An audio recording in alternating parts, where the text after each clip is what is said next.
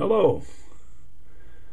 I decided to try and build a little battery. Matter of fact, I did build one, and I thought I'd make it a little bit different from what I've been seeing out there.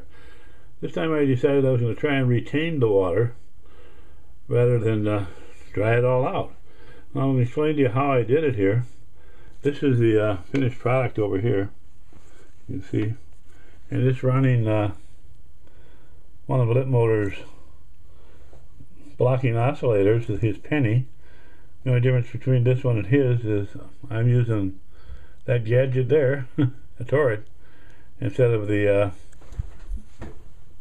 Swiss coils like these over here. It works just fine.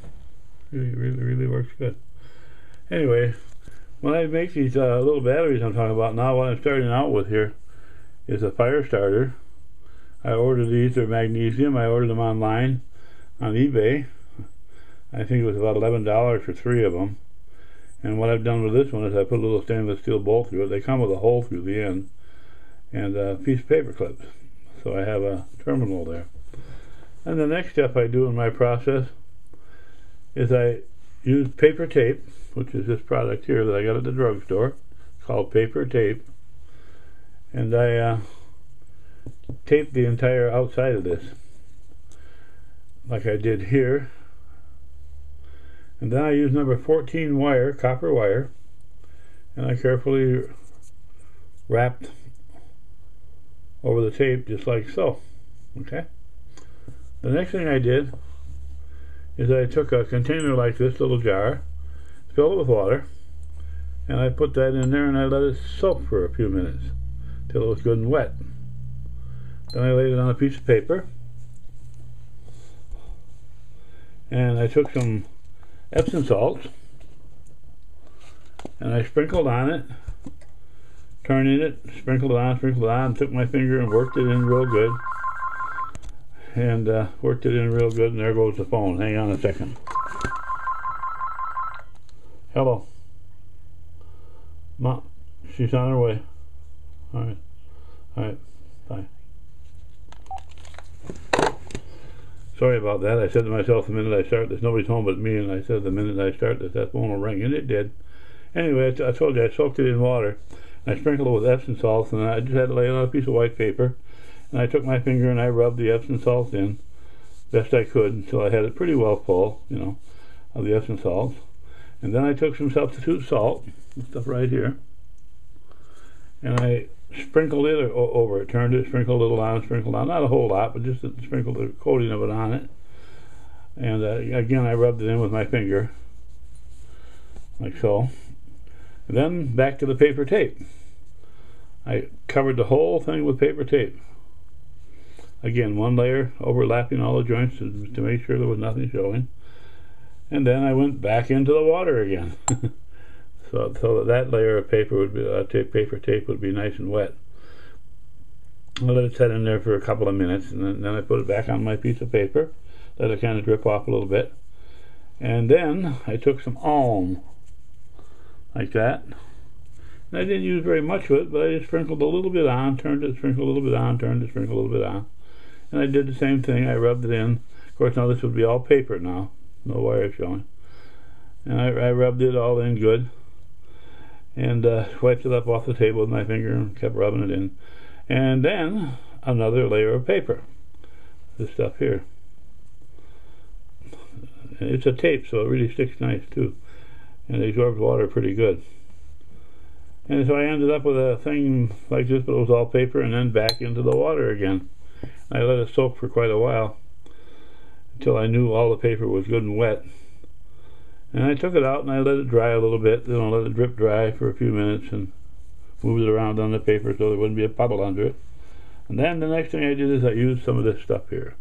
This is black electrical tape, plastic tape.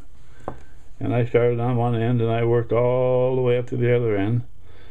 And then down about halfway, and then I took a piece and went across the top of it, right over the top, and the piece all the way across the bottom, down the sides.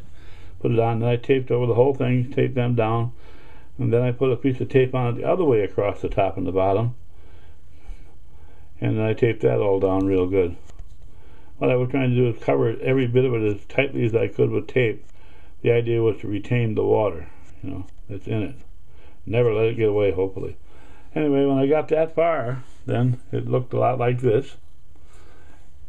I took the hot glue gun, because I couldn't seal the ends too well with the tape, and I put a nice even layer of hot glue over the ends, and I did that on both ends.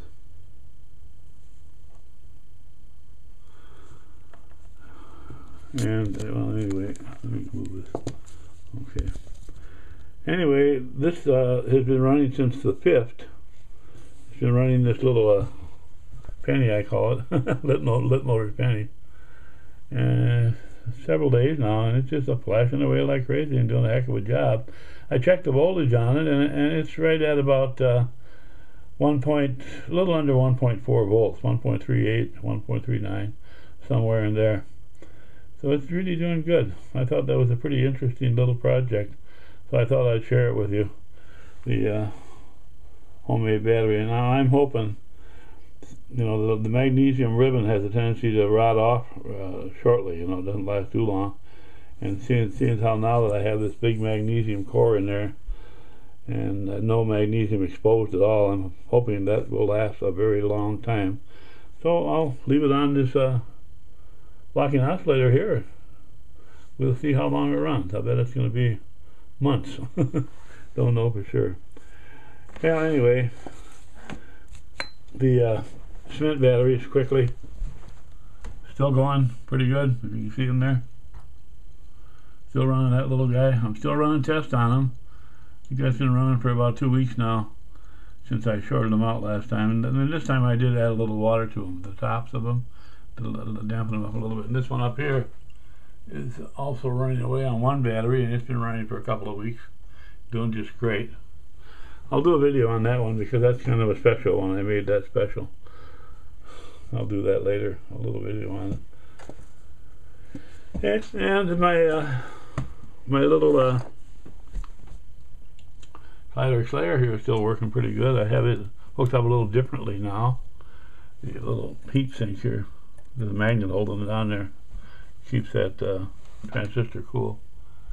As you can see, it's lighting up 21 LEDs, and fluorescent light here, and 3 neons, and a fluorescent bulb underneath here. That thing's really working great.